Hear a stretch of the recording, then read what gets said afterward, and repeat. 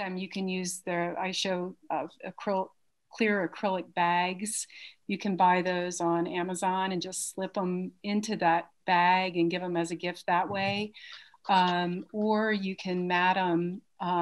Jerry's sells these mats, and I'm going to hold this up, and you can put your piece in a larger mat and then put it in a frame. So it makes a nice little jewel to give somebody.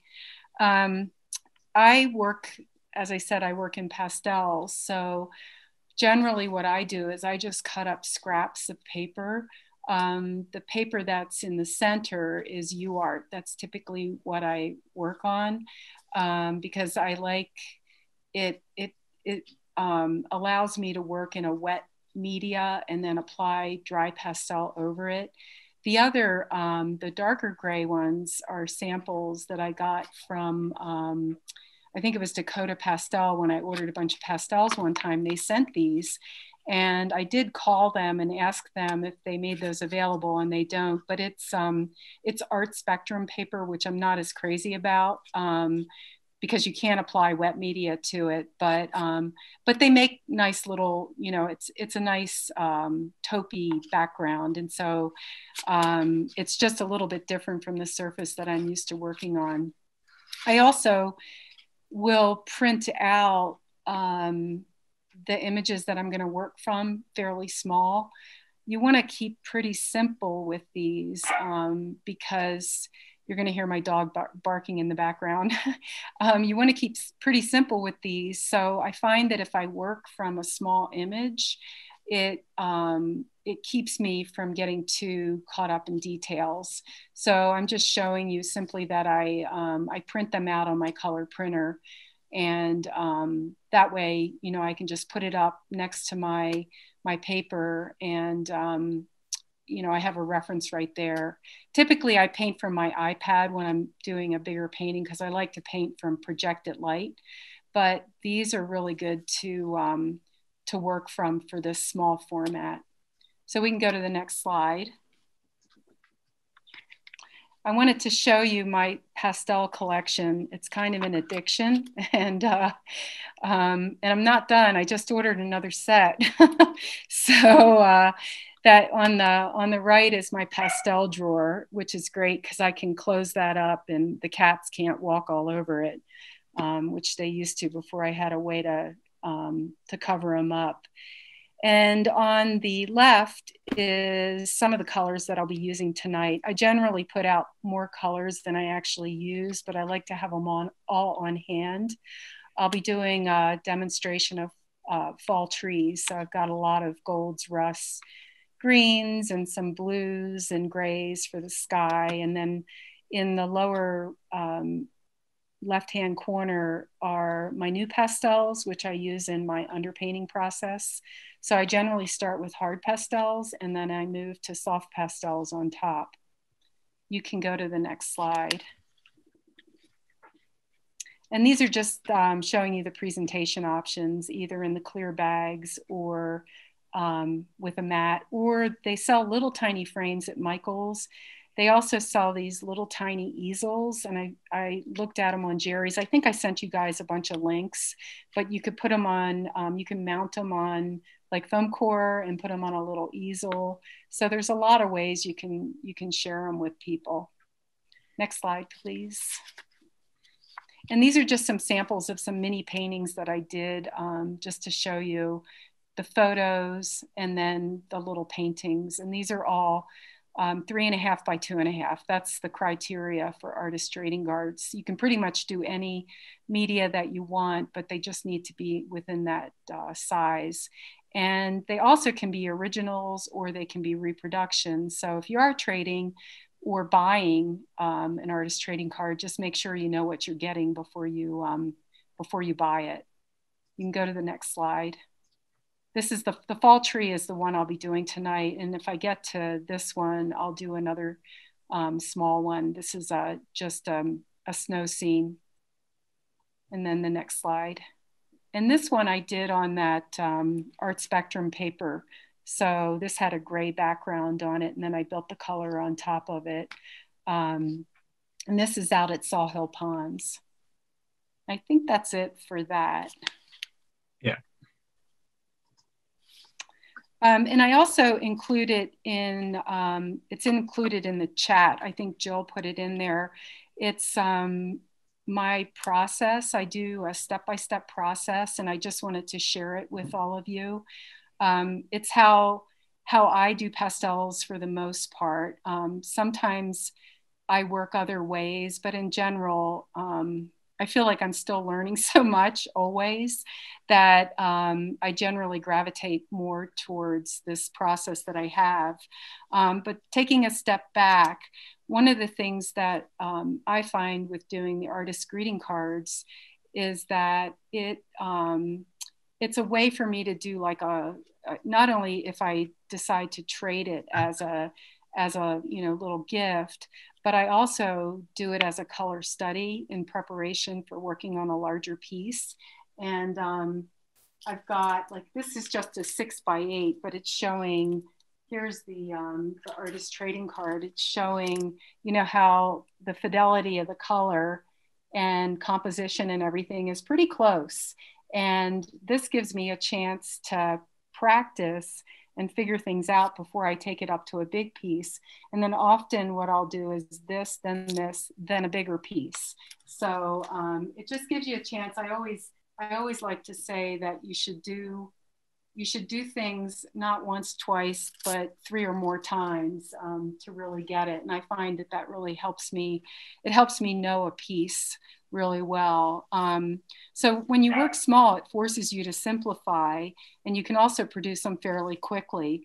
I'm going to be working in pastel, but you can choose, watercolor, gouache, acrylic, encaustic, pencil, pen, and ink, or any mixed media. And I prefer to do mini landscapes, but I've seen one of the artists that I follow is Karen Margolis, and she does everything, like flowers, still life. You can do anything you want in terms of subject matter. And the benefits are they're quick, you don't waste a lot of materials, you can experiment with new surfaces and techniques, and they can be studies for larger pieces. And I already went over how you can present them. And I'll be painting in dry pastels. In the PowerPoint, I showed you my collection of pastels. I use all different kinds of pastels. Probably my favorites are Terry Ludwig's, and we're really lucky. He has a shop in Denver, and I don't know if they're doing it in COVID, but you can go down there and actually buy them one-on-one. And he generally has what he calls a garage sale, so you can buy broken pieces that are less expensive, because his pastels are about $6 a stick now, so they get very expensive. So what I do in my process is my step-by-step is I start with a simple pencil sketch. Usually I use like a pastel pencil. I then use the new pastels to lay in block in my shapes.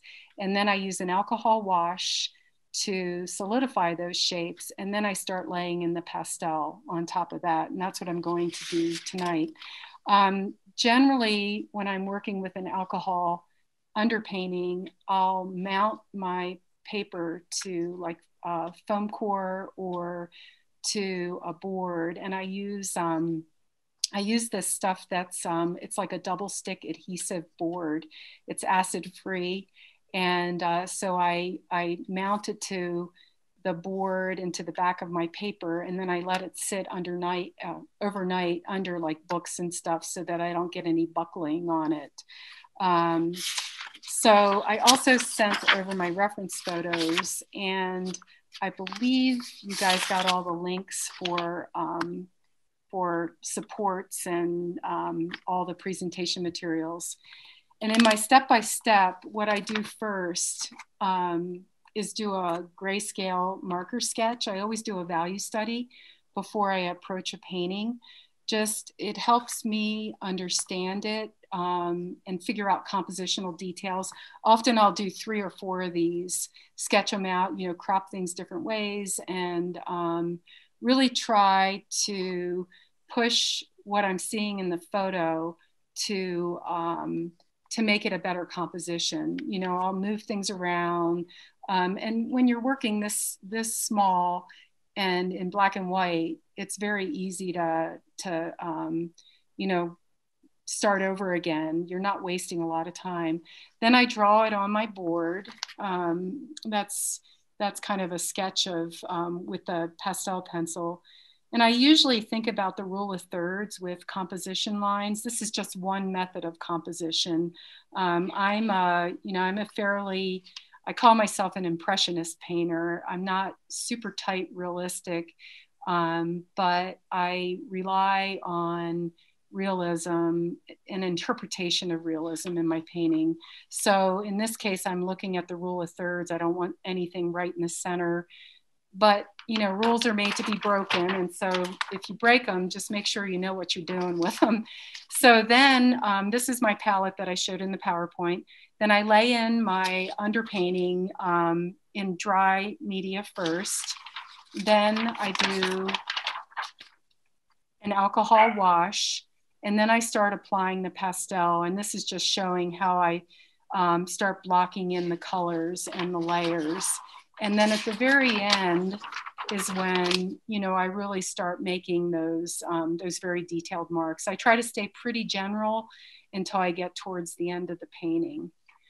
So I think that's it. And I'll get going on the first demo. Now, a lot of people will work, they'll work on a, you know, like a angled board, or they'll work on a, you know, on their lap or something. I prefer with pastels to work vertically, even on these little guys, because the dust will fall off.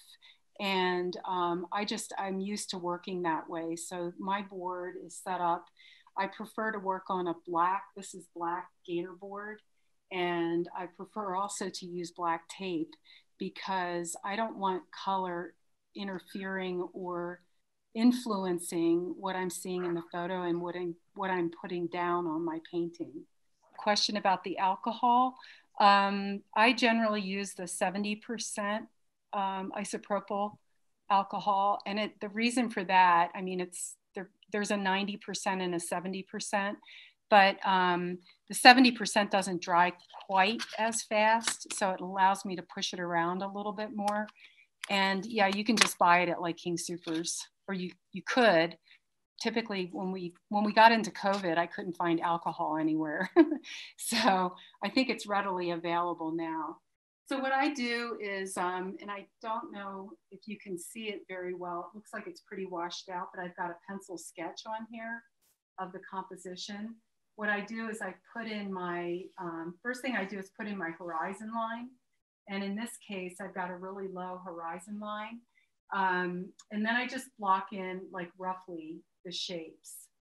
And from there, I start doing my, my block in with my new pastels. And what I'm gonna do is start just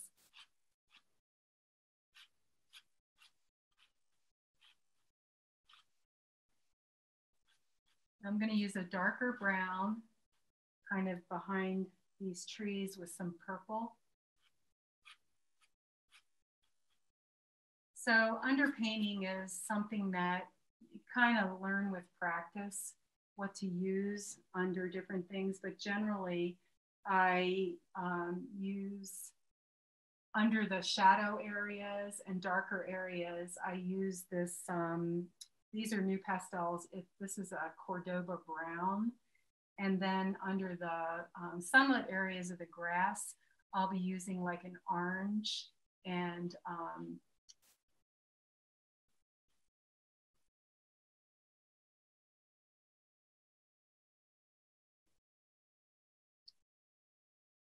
a kind of a rust color.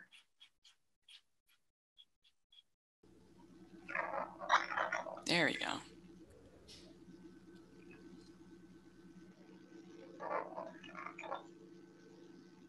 Then for that background,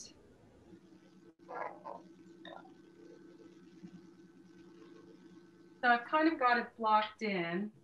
And now I'm going to use an alcohol wash to paint. And I just use a cheap, these are called silver white brushes. I think they're like a watercolor brush. So I just use those. Um, the sanded paper, the UART, tends to eat up the pastel. So you have to use a synthetic brush. This is, this is for pastels.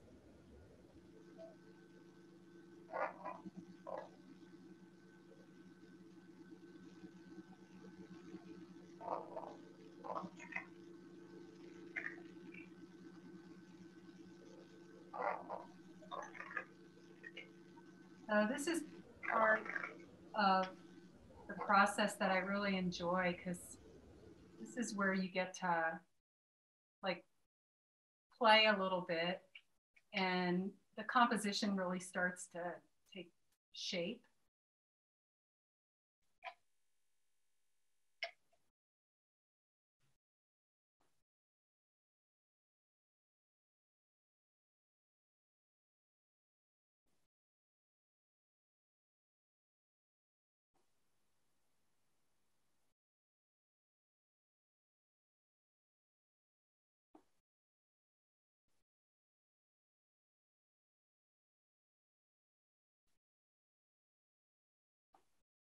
I'm just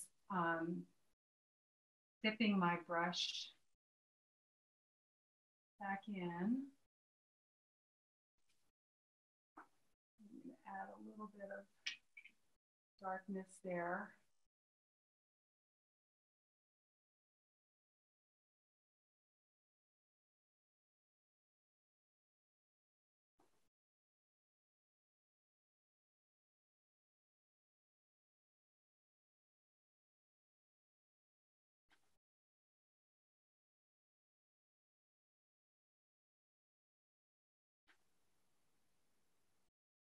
So it's almost like doing a watercolor at this point. But I'm making I'm making compositional decisions and stuff that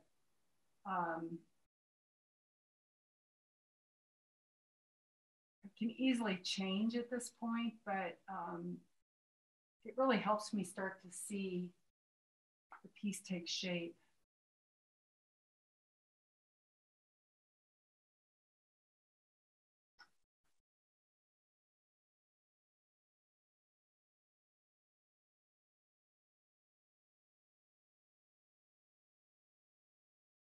Okay, so I've got this blocked in, and now I'm going to start applying the pastel. I'm going to just indicate a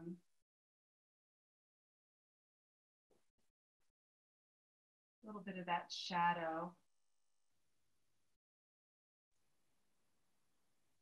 So Lydia, there is another question. Sure. It is, are you cleaning your brush or just redialing in alcohol? Redipping. There it was a typo. Dipping it, and then I have a paper towel. So what I do is after I make a stroke, I dip it, and then I kind of like clean it on my paper towel.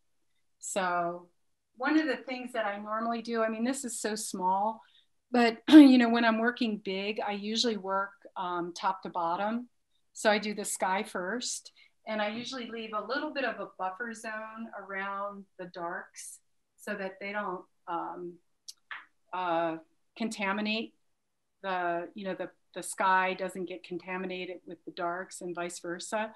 So, but in this case, this is so small, it's really hard to control that. And honestly, when I was practicing on some of these demos, I wasn't using the alcohol wash, but I really do like how it adds that depth to a piece for me. You can just take the new pastels, block them in, and you can use, it's foam, It's insulation pipe foam, and I get it at Home Depot. And you can blend with this. What happens to me, and a lot of people work this way, and I do sometimes, but what happens to me is it leaves a lot more pastel residue on the board. And the kiss of death with some of these sanded papers is if you put too much pastel on, you end up with a slick surface, and then you can't apply any more pastel. So you have to be very judicious with how you apply the pastel. So I tend to start. Lydia, could you show the foam on your other camera? Sure, it's right here. Oh, okay, thank you. I just cut it in sections, and you can see how I sharpen one edge. It's so that I can get in there and like, get like fine detail. Like you can see like how I can use it here. I can soften that. So then the next step is to start building the soft pastel. And I'm gonna start with the sky. Actually, what I'm gonna do first is I'm going to put some more darks in. I'm going to do what I call reinstating the darks, and add a little bit more of that dark into the base of these trees. And then I'm going to start with the sky. And I've got, when you paint the sky, it generally goes from more of a cobalt blue to more of a cyan blue.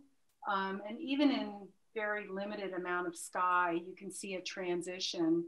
And so that kind of gives you the sense that that sky is like wrapping around you overhead. So I've got a couple different, see if I can show you here. I've got a couple different blues that I'm going to be working with. One is a darker cobalt blue that I'm going to lay in on the top. And I have to wait until this dries. So I think it's pretty dry.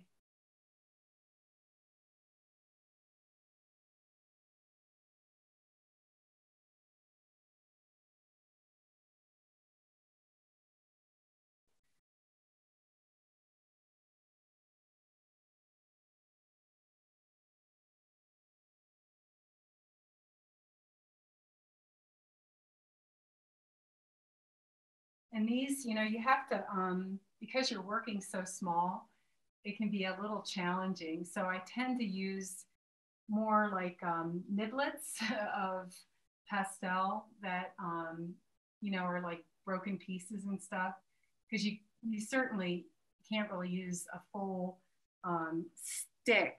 I'll show you one of my full sticks just so you can get an idea of the Terry Ludwigs. They're pretty big. And generally when I get those sticks, I break them anyway, but it's better to use smaller pieces for this. So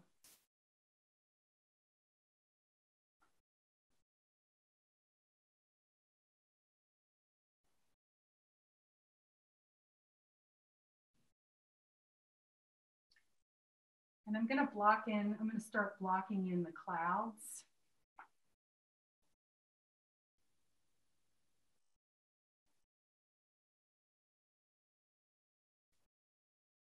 And the clouds in this photo have a slight upward swoop, which I'm going to emphasize a little bit more.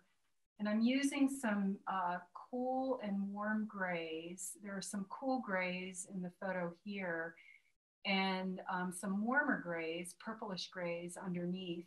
And then I'm using some very muted pinky whites for the tops of the clouds and for some of this back area.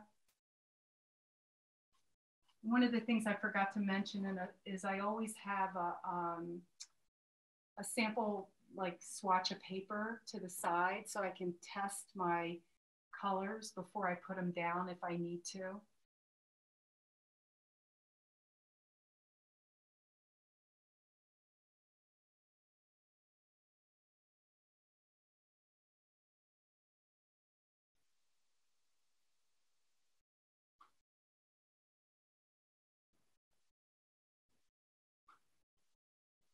now I'm blocking in some of this more purpley gray that you see under the clouds.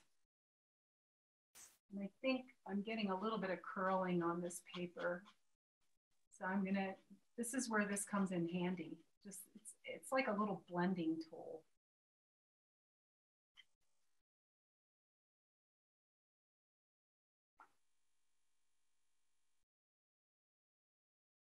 I'm gonna go ahead and start blocking in the top of those. And then I'm going to start blocking in the trees. And for the under painting of the tree, or for the undercolor, I'm going to use kind of a magenta color. It's like a complement to the gold on top, and it allows that gold to really sparkle.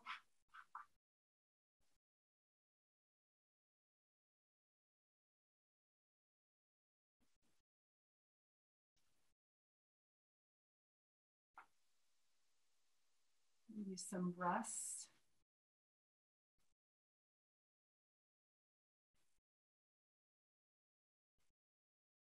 And I'm just, I'm using a pretty light touch. The tree that's receding back here has more of a muted purpley gray on it. So I've got this, it's a very grayed out purple pastel. So I'm going to block that in.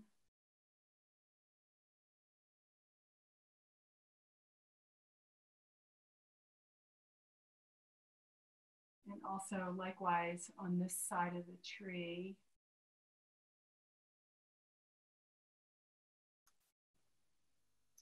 And I'm going to block in those mountains in the background. You can see how it's receding. I'm going to use a kind of a purple, or I'm sorry, a teal, grayish teal blue. And back where those clouds kind of hit that horizon, I'm going to use a very almost light purpley color, but it's very grayed out. I use a lot of, they're called Giroux, and they're a smaller profile. They're about this size. So they're a smaller profile. So when you're doing more detailed work, they really are nice. You can get in there and really work on it. So I'm going to then start working on this background and using some very muted grays, gray greens for back in the background. And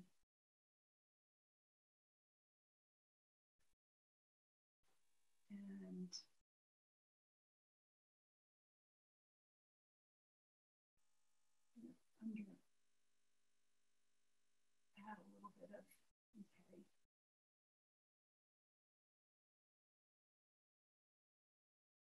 And this tree has some kind of golds in it, some almost khaki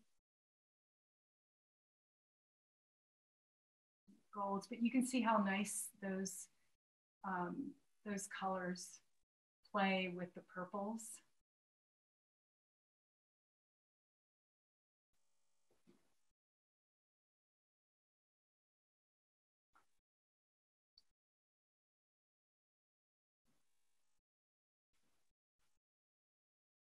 Use a little bit of stronger magentas over here. Then step back and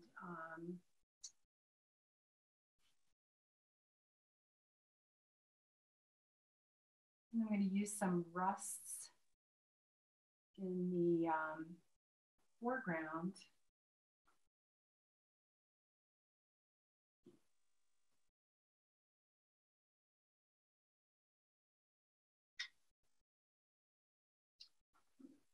Put this actually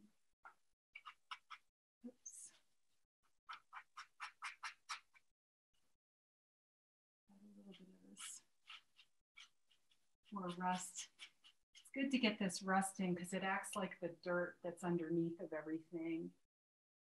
I'm going to bring in some of this lighter gold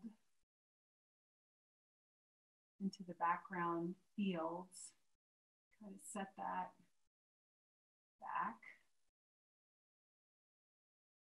And then use a very purpley, grayed out purple in the back.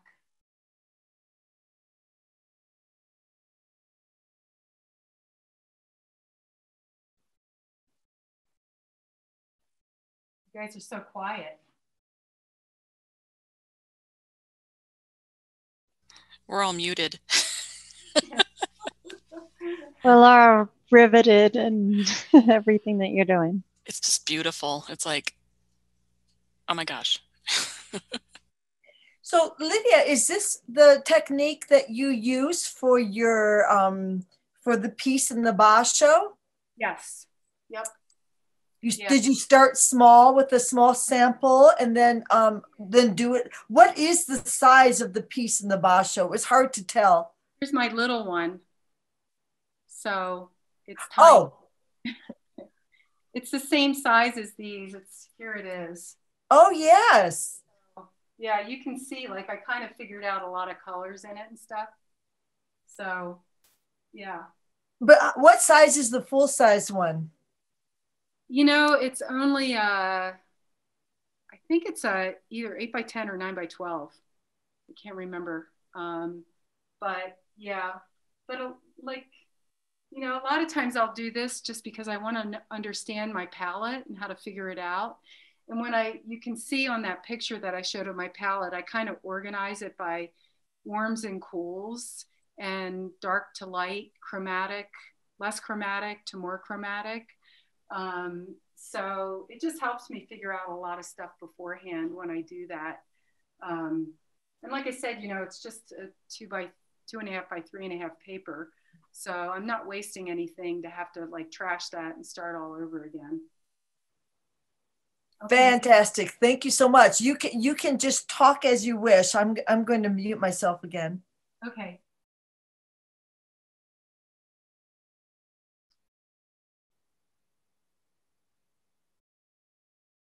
I'm going to add a little bit of color up in here, and then I'm going to start fleshing out that big tree. Adding some oranges. And I'm purposefully not painting the trunk yet. I'll kind of put that in at the end, but you can see that the trunk is really, when it's a foliated tree, you can't really see it that well. But it's good to really understand trees, you have to draw them. And it's good to spend a lot of time drawing them in preparation for painting them.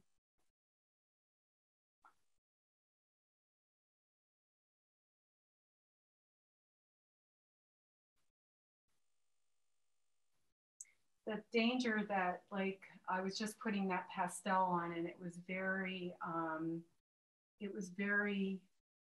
too hard. I couldn't put that color on top. I'm going to put a little bit of this shadow area here, and then I'm going to go in and add some green.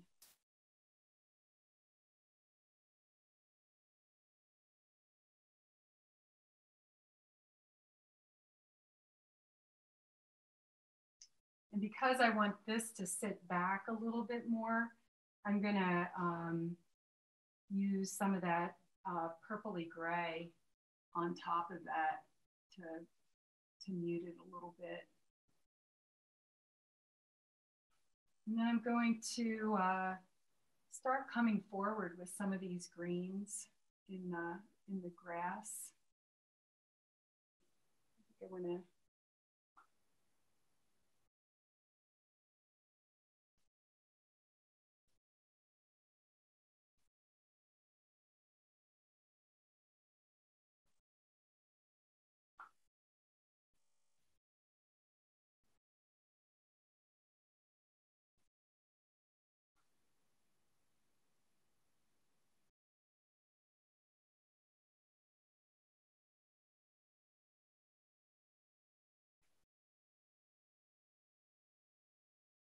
there's a little bit more of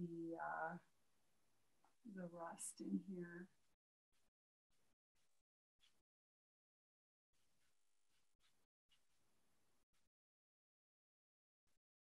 You have to forgive me. I'm working around my iPad, trying to see around it a little bit.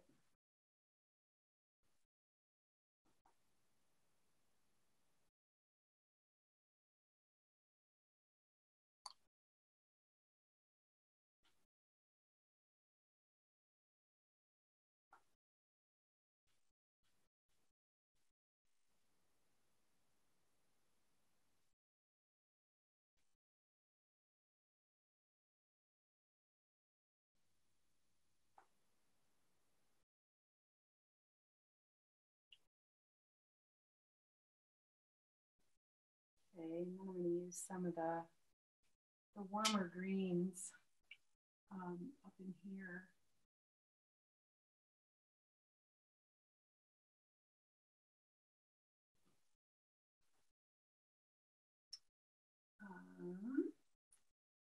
So I'm going to start putting some of these golds in on this tree. So when you're painting these fall trees, you can look on my website. I've got a number of paintings where I'm painting fall trees. It really is important to start kind of with the color underneath. The temptation is to start like just putting down like golds and oranges and stuff. But if you don't get those colors underneath, you don't get that richness that's coming through. So, I took a workshop with an artist once, and we worked on painting fall trees, and that's what that's what I learned in that workshop, is just to build your colors up.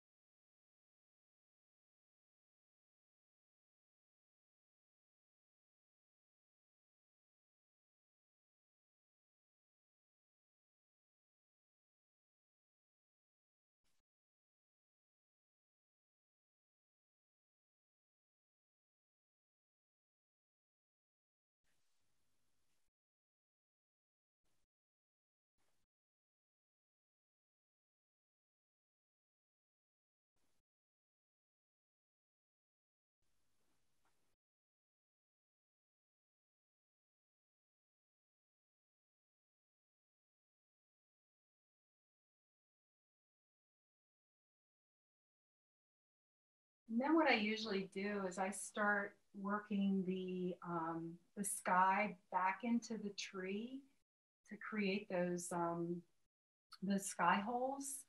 To get that kind of lacy effect on the edge of the tree. You want to start like pulling the sky back into the tree. This is where I'm going to bring this down a little bit.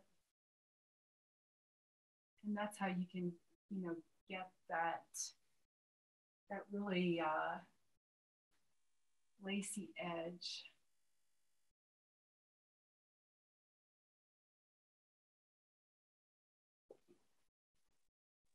I use this foam brush that actually will pick off color.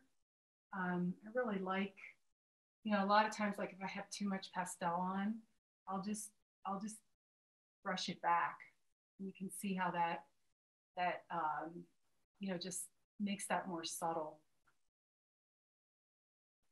And then like for these branches, I'm just using, this is a new pastel, and it got broken, and it's got a really nice like sharp point on it. So you can draw branches, just by using the edge of it and kind of skipping it almost.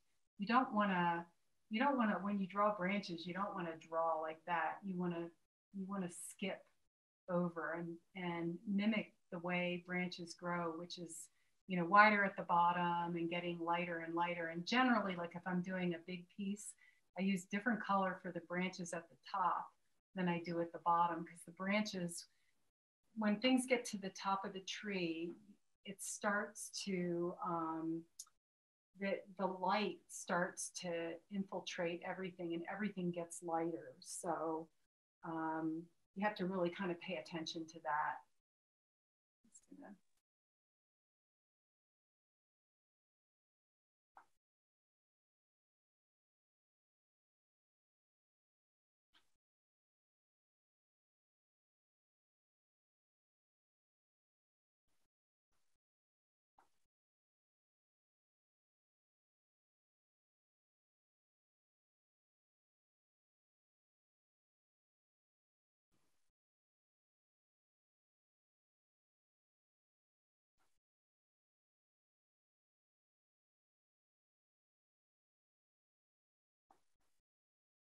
Just adding some little white marks.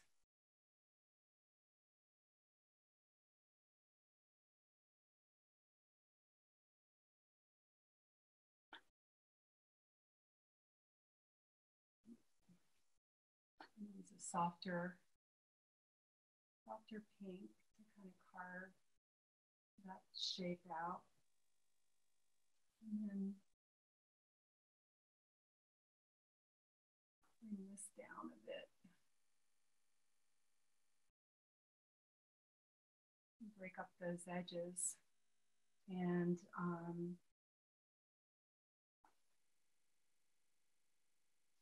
this is another tool I use. This is just a stump, and I'll just soften edges with it as well.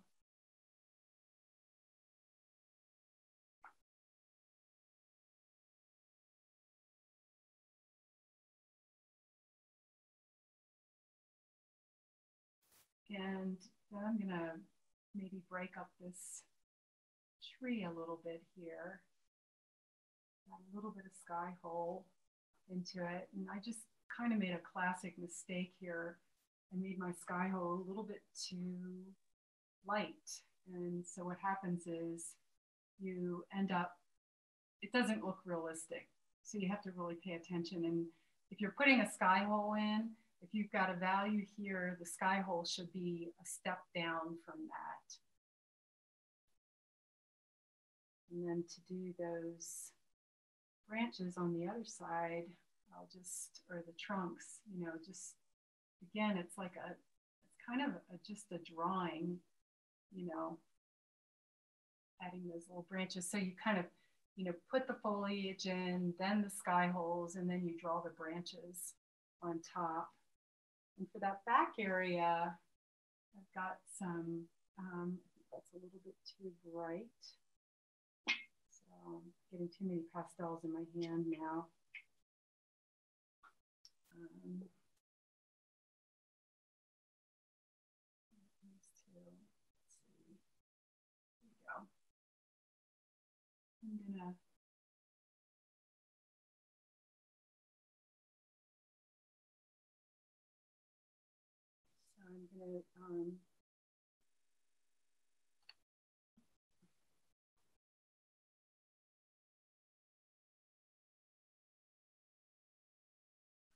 and then in the sample that I showed you, I ended up using kind of a brighter tealy green blue. This is actually pretty grayed out, but I really liked this color back here. I'm going to put a little bit of that back. I like the way it vibrates with the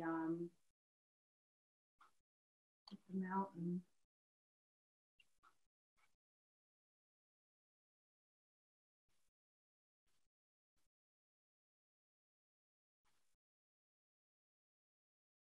And so now I'm just going to kind of finish up the front.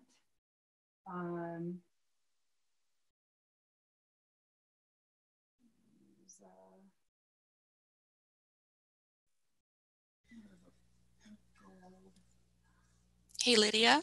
Yeah. Some of us are having a little bit of hard time hearing you now. Your voice is getting soft. I'm going to finish up this front area.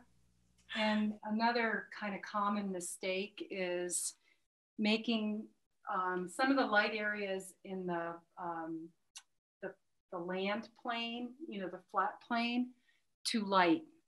And you can never really get lighter than the sky.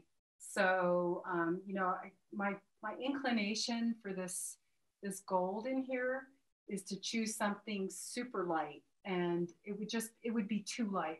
I can add like a little bit of kind of what I call kissing marks, you know, like little tiny marks with it. But I want to keep this pretty subdued in the front because I want this to be more of the hero.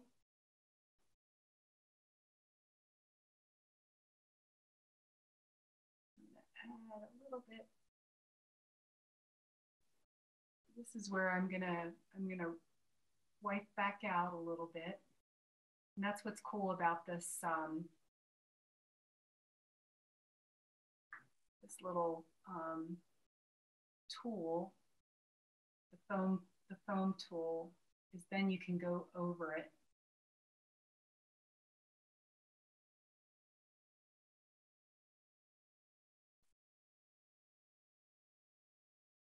There's just some little bits of gold up here. So I'm gonna add a little bit where it's catching the light in the photo. And I think I'm pretty close to being done. I think I'm going to maybe add a little bit of this bright. See, even that feels too bright to me. I'm gonna go with this at the top.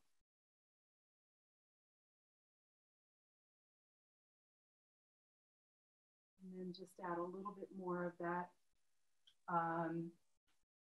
purple shadow area. And I think here it is.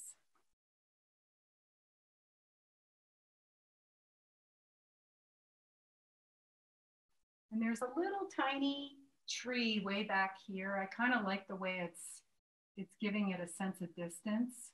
So I'm just gonna break up this space back here with a little point of light. Kind of draw your eye to the background.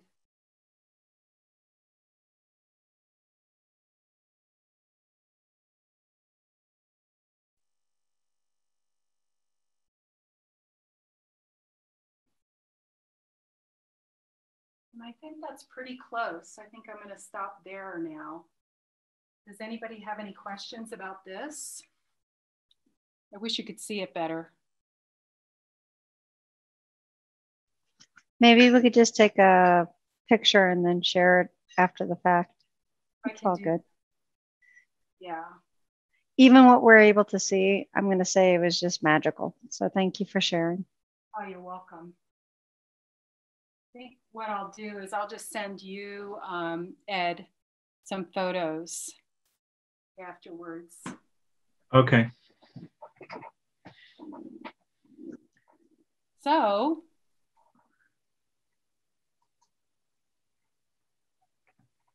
let's see.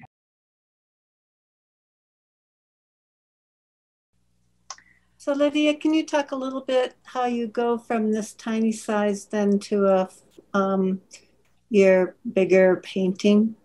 sure. I don't really grid as much as, you know, a lot of people do grid out things. What I do is when I start a piece, I always, I guess it is gridding, but it's very loose gridding. You know, I figure out my center point and then I do my thirds, my horizon line. And then I basically, you know, for me, I tend to kind of eyeball it.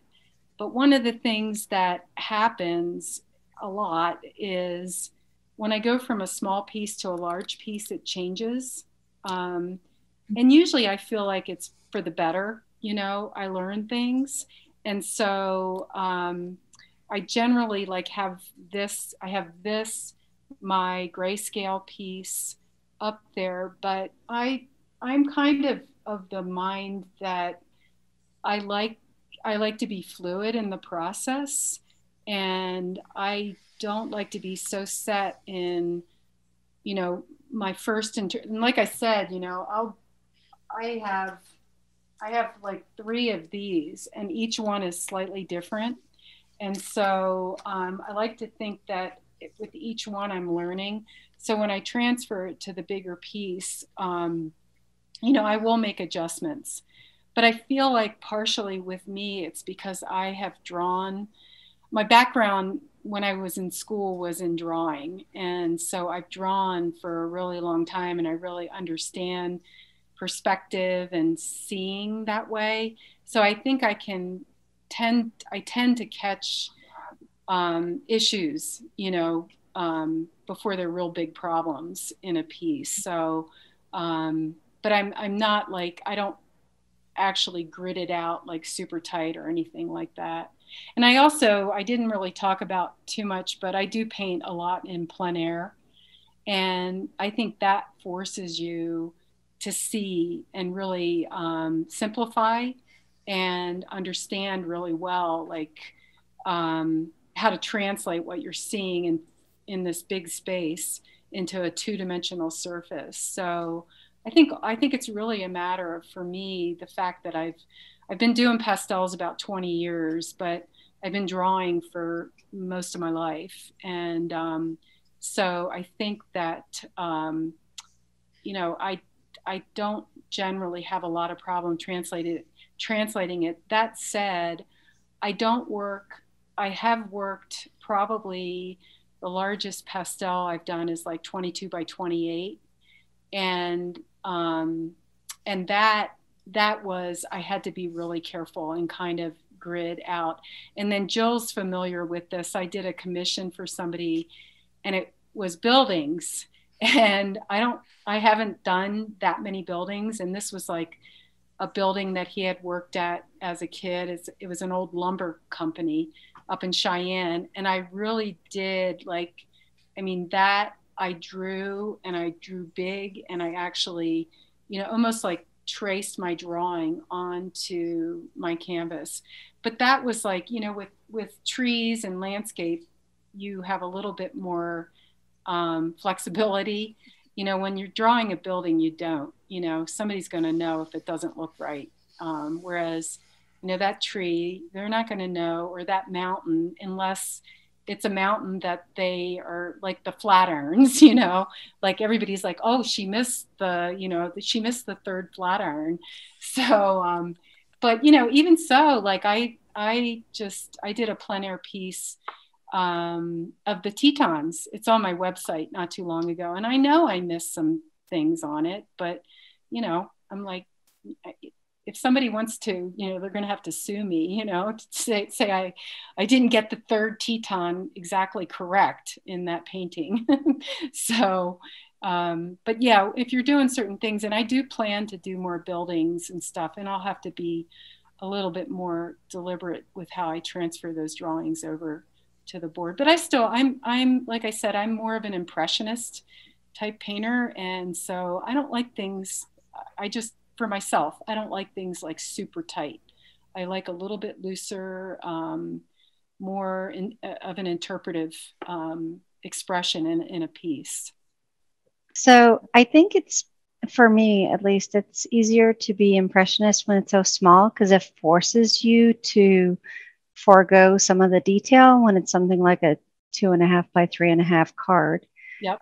I think that translation to a larger piece, sometimes there's that balance to how much detail do you put in versus just scaling up that level of abstractness. Yes. So do you have any advice on that? Well, I think that is a challenge. And I think, it's because what can look really abstract, but hold together in a small piece, when you take it up, those marks can all of a sudden be distracting, So I think you just have to really be paying attention to how you create those marks in the large piece. The piece that I did that was like the 22 by 28 piece. It's called View to the Winds. And I remember, you know, I struggled with some of that, but what I ended up doing was really paying attention to what my focal point was, and then letting other areas fall off, you know, getting more abstract. And that's when you paint plein air, that teaches you to see that way. That's really how you see. And that's kind of one of the dangers of just working from photos for people, is that they want to interpret everything in that photo, you know, literally. But when you're out painting plein air, you can't do that. And so you really have to be, you know, pay attention, put more focus on that, the focal point, and then really like let all the other pieces in the painting support that focal point, and just get looser with those pieces. And then that'll make that focal point that much more precious. So. Thank you. That's great advice. Lydia, I have a question. Could you talk a little bit about your process and how you get this piece that you just finished into a greeting card? Do you use fixative, or how do you actually get it from this stage? Well, when I've given these as greeting cards, honestly, I put them in the clear bags and I mount them using like a really good double stick tape onto, like I buy like a really nice acid-free, like a crescent board, and cut it, and then, you know, put it into the greeting card like that. Because pastels by their very nature, you know, the soft pastels, anyway, they're very fragile. And so generally when I give them to people, I give them a little card. I sell a lot of unframed pastels at like the little galleries that I'm at. Like there's one in Niwot, that's really all she has, are my unframed pastels. And I have a little note on the back telling people when they take the pastel out of there, when they're going to frame it, they should cut it. They should cut it and lift it off, not slide it. Because again, like, you know, I don't fix my stuff. I don't fix my pastels. Sometimes I use what's called a workable fixative. And I use like, it's the Degas workable fixative. And I'll do that in an underpainting. And what that does is it allows you to put more pastel on, and it darkens some of those underpainting layers. But I really feel like and I know that there are pastelists that do fix paintings. And I remember there was this woman, I think she's no longer alive, Virginia Wood. She was a really big abstract pastelist in Boulder. She had a gallery or a workspace over by the brewery, and she had mixed her own fixative, and her pastels were beautiful. But you know, it was like her trade secret.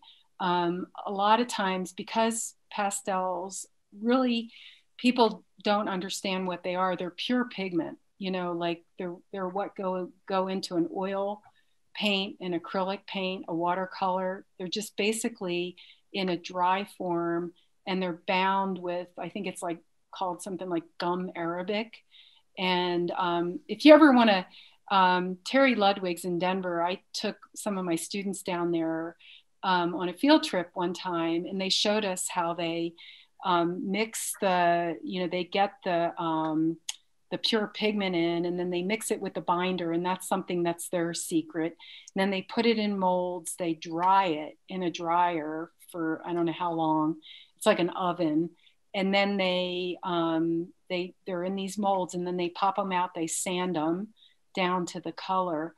So they're really just pigment. So that to me is the beauty of the pastel.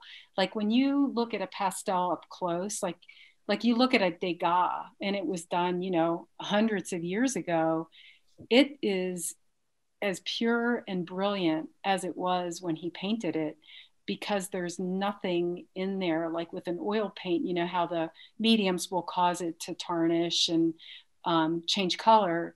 The pastels won't. And so when I frame my pastels, I use spacers. I put them into, I used to use mats, but the general kind of rule of thumb now is most artists, pastelists, don't use mats because it makes it look less like a drawing and more like a oil painting when you just frame it right in the frame. And so I use spacers in there. And there is a little bit of a fall off, but boy, when you look at a pastel and you look at it under the light and you can see that shimmer, you know, there's just, to me, there's like no other medium that you can get that with. So I don't want to destroy it. And I know there are people that have fixatives that they swear by, but I'm not sold. So yeah. Okay, thanks. Well, Lydia, some of us know an artist who does oil pastels, and he always uses complementary colors beneath his right. So you know what I'm talking about. So if you're doing blue, he would do orange first and then blue. Do you use that sometimes? I do, yeah, yeah. But when you think about it, like when you look at the sky in this, it's got pink under it, which isn't, it's a warm color under, and it kind of peeks through. I don't know if you can see that very well, but oftentimes, yeah, I'll use, like I'm using the purple, this reddish purple underneath of these oranges. And so that's giving you that's what gives it that oomph and that vibrancy. So, I mean, often in nature, you find there's a complement, So, but sometimes I'll just use, especially like when I'm painting snow scenes, I'll just use a pure, like I'll tone the whole thing orange and have that warmth come through. If it's a sunny, sunlit snow scene, I'll do that. But oftentimes I'll use complements, but I generally go with kind of, I look at those shadow areas that I'm seeing in the photo and I'll paint that underneath. And I generally paint the brighter colors up front. And then as I go back, I use duller hard pastels and, a little bit more grayed out muted colors as I go back. And then I reinforce that when I apply the pastel on top. But I like color. So most pieces are pretty colorful. Does anybody else have any questions? You can unmute for a question.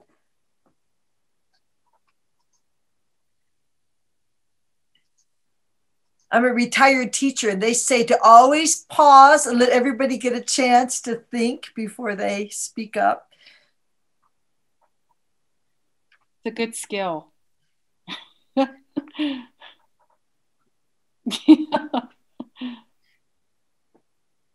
I'm happy to share anything with people, so if you want to reach out to me on my website or email, if you have a question after the meeting, I'm happy to share what I know so You've far. Inspired me to paint again. I haven't done pastels in a long time. Get out there, Jill. Yeah, I know. Well, if you have an opening in your Zoom classes, I might check that out. Okay, yeah. Next time. Once every 2 weeks. So cool. Yeah. This was great. Thank you so much for doing this. And I'm a watercolorist, so I'm going to get myself some more watercolor pencils and play around with doing some real small ones. I think that will be a good learning tool for me. So it is. Yeah. One thing I didn't mention is I don't use a lot of pastel pencils. Like you saw at the beginning, I used a pencil to kind of just sketch the rough shapes in. And on these, I don't really use, I guess you could do, really tight drawings this small. But for me, the purpose of this is to keep it pretty simple. And so, but I generally I'll use pastel pencils almost now. I used to use them a lot more. Now I use them kind of like in a sky. If I want a really smooth surface, I'll, put my pastels down, and I very rarely like really blend my pastels because I don't work super tight. But then I'll take a pencil, like if it's a, blue sky, I'll take a pale lavender or a pink and kind of just scumble that over. And it's kind of cool because it actually will blend those pastels without, if you overblend pastels, you lose that crystalline structure. So what happens with pastels, because they are pure pigment, they're crystalline structure, and when the light refracts off of it, that's what causes that shimmer. And if you put too much pressure on them, you just kind of smash them. So it's just Lydia, I'm going to show that you're painting from the show, just so maybe you could talk about that. Okay. Because I was looking at the sky on this one, and yeah, this is so I did this from a photo. I did not do it plein air. It was out at Sawhill Ponds when we were out there. I don't know, it was like 2 weeks ago. We were walking, and so this is just, the sun was going down, and it was really just, how the foothills get that beautiful purplish blue, and everything starts to fade away, and then you get that robin's egg blue up in the sky, and so anyway, I was just really playing with the color, not only of the sky, but how it reflected in the water. And this is called skim ice on Sawhill Pond, and also with those shapes, how the light was reflecting into those ice shapes in the foreground and kind of leading you into the background. So yeah, I've been in a bit of a winter painting mode lately. This is probably the third or fourth snow scene I've done. I'm praying for snow right now. So I'm trying to put all this good juju out there to get some snow, get some moisture. So yeah. But this again, I started with those, you can see those darks. I started with a Terry Ludwig, blocked in my darks in that tree area and the bank. And I think under the water and that sky area, I used like a pink underpainting, and I used more of a purple in the background, of purple violet under those mountains, and then I just started layering the color on top, and really playing with the fact that when you paint sunsets, you use those oranges and peaches, but as you move in towards the actual sun, you get lighter in value. For the very center of that sun is white, and then it's a light yellow, and then it goes to the orange and to the golds and pinks, and then out to the purples. So I was really playing with that, and then how the light would affect some of those really background distant trees in the background, getting just the shadow shapes of those trees in there. So yeah, and playing with the shapes of those branches, it was really fun. Like in some cases where the sun is hitting them, I actually just kind of scraped back in to get those mauve branches, scraped through the color of the sunlight. Because with a painting like this, and it's been challenging for me because I haven't done a lot of these kinds of paintings, but like I said, the last couple paintings I've done have been this subject. And so, I really am trying to understand how trees, how they are dark at the base. And then as they get lighter, they get lighter as they get out from the base and are catching more light. And especially in a sunset painting, like the branches at the top almost get to be like, you know, an orange kind of purple color. And so I was really playing a lot with that. Oh, well, I think it's a great painting, and I just keep looking at that sky. It's really amazing. You're also getting a lot of great comments in the chat as well. So, oh, good. Thanks, Lydia.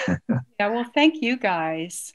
Yeah, and like I said, if anybody has any questions, and if you want to see any of my work in person, I've got work up at the Art Center of Estes, and then there's a gallery up in Allens Park.